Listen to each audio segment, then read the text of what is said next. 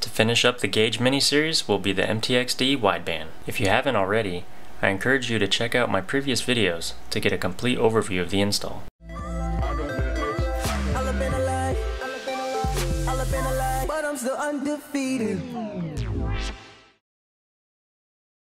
Along with the usual packaged goodies, this kit also includes a threaded bung that can be welded onto your exhaust.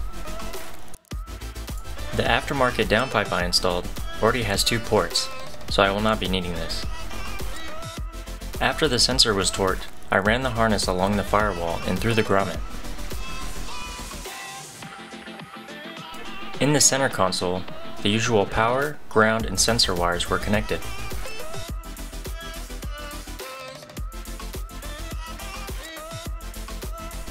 I wanted to add a personal touch to the gauges.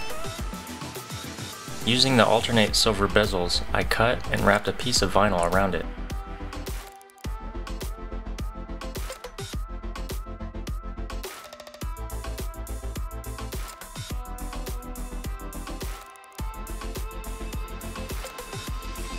This should be the last bit of gold used in the interior. After calibration was completed using the quick startup guide, the gauge is now functional. There is still one more thing that needs to be addressed before I can use this gauge. In order for the sensor to read correctly, there must be at least 20 inches of piping following the sensor. This is where my exhaust system comes to a complete in the next episode. So subscribe to stay tuned. See you next time.